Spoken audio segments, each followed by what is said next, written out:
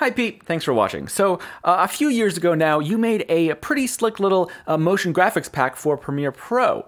But just about a month or so ago, you moved to DaVinci Resolve. Now, DaVinci Resolve is what my channel is all about, with special focus on presets, templates, and plugins. I've made dozens of free and paid products, presets, templates, all of that for DaVinci Resolve, actually in Resolve, inside the Fusion page. It's super powerful. Here's the truth. Almost everything you can do in the Fusion page, from a customizable motion graphics pack to 3D transitions to like particle-heavy visual effects, almost all of that you can package up and save as a drag and drop effect to use on the edit page. It's super exciting. I could talk about it for hours. Here's the point.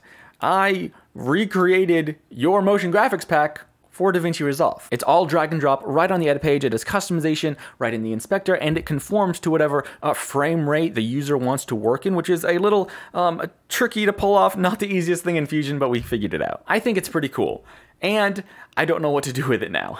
I wasn't gonna just drop this on my store because it is still your pack. I recreated it from scratch, but the goal was to copy what you made. I wouldn't even go and give this away for free because of those same reasons. So I'd love to hear from you. I've got this pack just about ready to go. I'm open to lots of different ideas, cool things we could do with it, but for now, I'm just sort of sitting on it. If nothing else, I think this is a pretty great demonstration of what Resolve can do and how powerful the Fusion page can be, so it's fun to show that off. But I'm not really showing it off since I did make it very clear that no one other than Peter was allowed to watch this video, so there's absolutely no way anyone else even knows about this.